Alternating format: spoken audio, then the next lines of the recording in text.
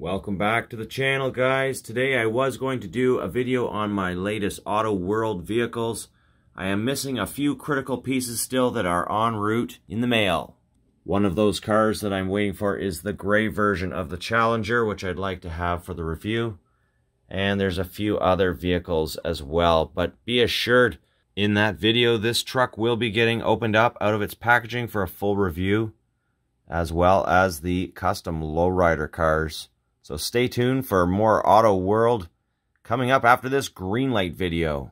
I've got a lot of Greenlight vehicles here to look at from multiple different series, starting with HD trucks, Series 18. Yes, I know, nothing here brand new, but I'm just going to rip it right out of the package, and we're going to get it right out on the table for a roll. I've got one truck from Series 19, same deal. Pretty cool truck, though. I didn't get any of the other ones in that series. And then I do have a full set of the Hollywood Series 29. Had some really cool pieces in. These are still available in your stores if you're looking for them at the time of filming. November 2020. And the Brady Bunch car. Awesome brand new casting for Greenlight at the time. So we're going to get everything out onto the table. And a few of my favorites from the Hobby Shop Series 9. These, again, not brand new at this time, but very cool models. So if you've missed them, you might want to grab these while they're still hanging out in your local hobby shops. Let's just get cracking here. First one coming out is this 2020 Ford Explorer ST. There's the packaging. You got the full list of vehicles on there if you're interested in any of them. I've got half of them here. And the other half I don't have here.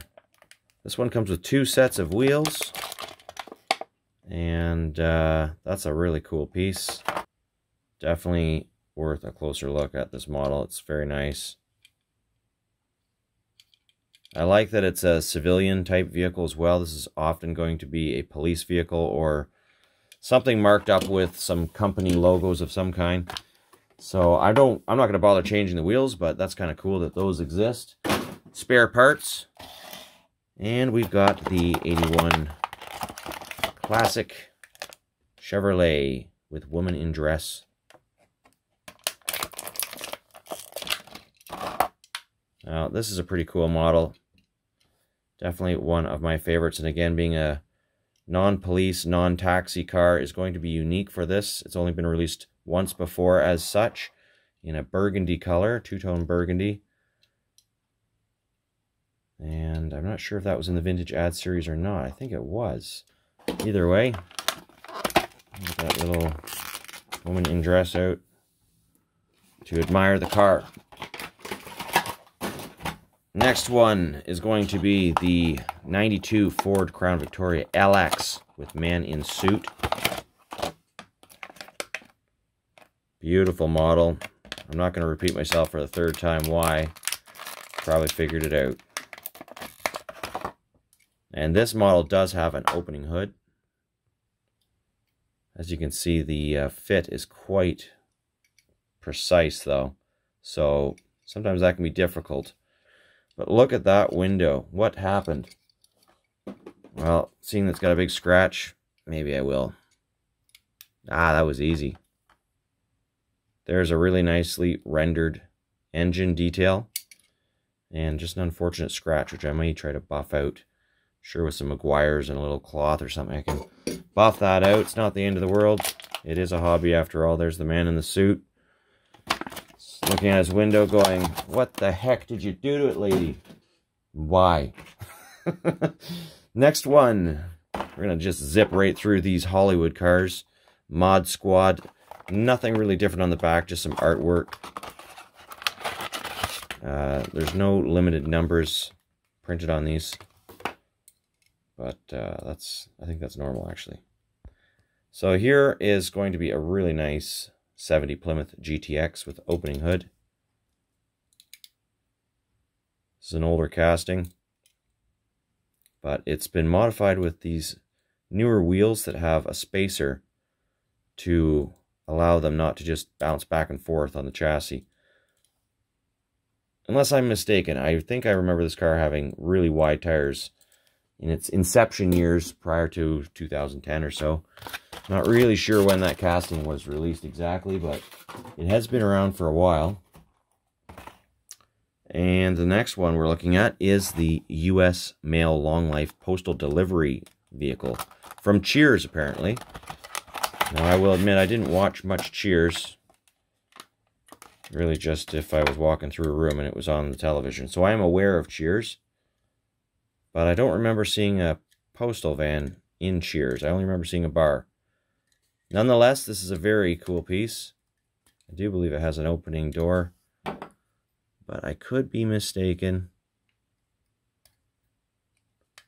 I don't know. It looks good as it is. No need to wreck it with the hobby knife. Good little detailed truck. Check out all the rivets on it. Really one of my favorite castings. And great scale.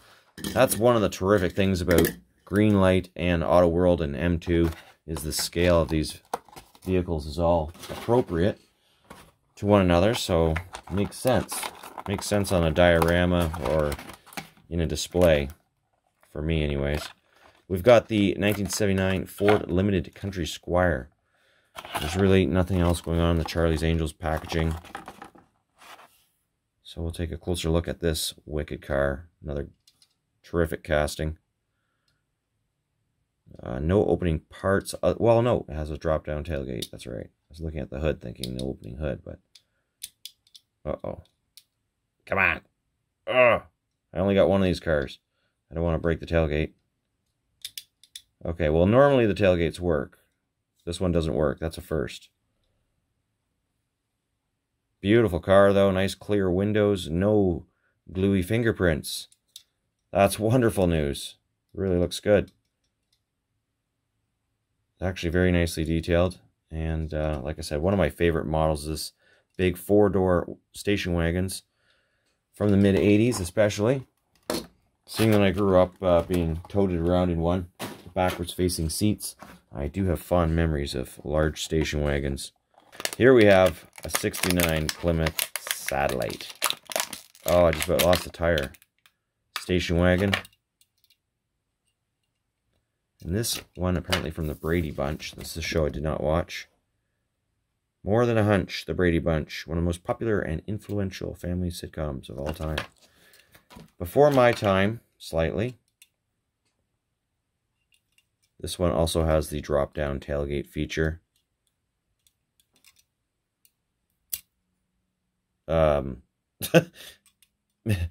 Yeah, I guess maybe that's the drop-down feature right there. This car suffered a little bit of rust. I like it just like that. I'm going to leave it just like that. It's going straight into the diorama. Here we go. Into the junkyard. Clunk. Okay, back to the show here. We've got the other station wagon. I did buy 2 of this car because I obviously just fell in love with it at first sight. Check it out. What a great little casting. Terrific details. It'll be nice to see one without the roof racks on it, though. I do like the roof rack options, but it leaves some holes in the top for customizing. That's not really totally desirable. This one does have a hitch on it as well, so you can pull the trailers from your Hitch and Tow series collections. And nice tires. You got white walls on the inside. I've spun the tires around on this one so that the black walls face out. From the, as we saw it coming out of the package, it had the white walls facing out. And the next vehicle, these are all pretty good rollers too. Next vehicle we're going to open up is from the Terminator to Judgment Day. 87 Chevrolet Caprice. Now this is one of my favorite movies growing up, to be sure. So if you haven't watched Terminator before, well, there's many inceptions of it now, so it's probably unlikely that you're unaware of Terminator. Whether you like it or not, that could be different. But here we have a very nice casting, and it's a movie car, so it looks good. Pretty simple designs on it, really not much, just the old black and white theme. Yet another checker taxi. This one's a 1974. I just opened up 3 of these yesterday. Series 29, of course. And Robert De Niro, I believe. Taxi, or am I got the wrong one? Taxi movie or Taxi something else? Didn't do my research. Apologies. Let's check out the details on this car, though. Very nice. As I've said before, this is one of my favorite castings from Greenlight, and it's a new one, newer one. A little more than a year old, I think, if that. But a lot of these yellow checker taxis look very much alike from 5 feet away on my shelf. It's all about the little differences, though, in collecting. Now here we have the most recent from the HD trucks that have entered my collection. That is the Series 19. The other trucks in this fleet are pictured on the back. I chose not to buy them as they are getting up there in price, I find, and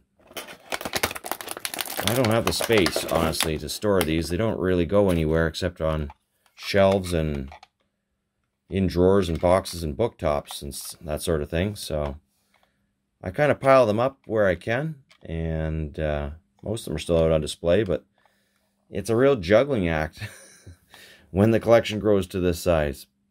But this is a really nice piece.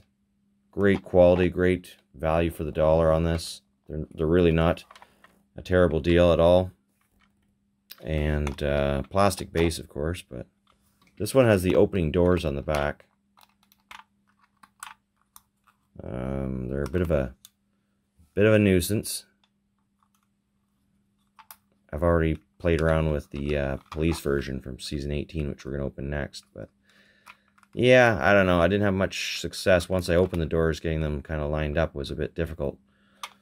So we'll leave it at that for those doors. This will be the second police van I've opened up from Series 18, which I have the whole series here, so I'm not going to bother showing the back, because you're going to see all 3 trucks right here, if you like. And the NYPD version of this van was required, as I have quite a large NYPD force of vehicles, and I really can't be missing any. So here again, we've got the doors. This one has a little piece of tape holding it on. And those doors actually really function quite well. See if we can zoom in, look right down inside the van. Too dark to really see anything. But, oh, there we go. That's kind of what happens once you open the doors. They kind of move around in the tracks. You really got to time your closing of the doors just perfectly. No big deal. It's just a nice little extra touch that Greenlight tried to put on this van, and it works out fairly well as long as your expectations are that you may have a little bit of time invested in reclosing the doors. They roll terrifically. Quite a bit of weight to them. Harmful play to the toys. Still got 2 vehicles left. Now this is a nice set. 67 Chevy C30 ramp truck. And 67 Chevrolet Camaro. Once again, more Golf livery. This one comes with the ramps all taped on it. Where did my truck go? There it is. Really cool piece. Ramps obviously clipped to the back.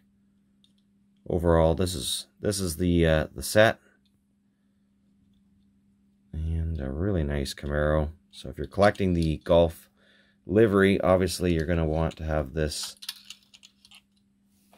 little matchup for your display, because it's a nice one. Chevy with a Chevy, number 6. Vroom, vroom. Okay, last truck, the peg warmer at my local hobby shop. International Durastar box van. The heaviest piece of all of them. And sorry if that was out of focus. This one does have some very nice functioning doors on the back. And quite a detailed inside of the box. This is just a great model. The box is die-cast, which is absolutely unheard of, it seems, at the price point. But Greenlight is able to pull it off, and that is why I keep buying box trucks. Plastic chassis, die-cast everything else, pretty much. And for a lot of companies that have these trucks in yellow, this would be a fun model to throw some stickers on the side, and good little company giveaway item for the employees that were good drivers. Not like this driver.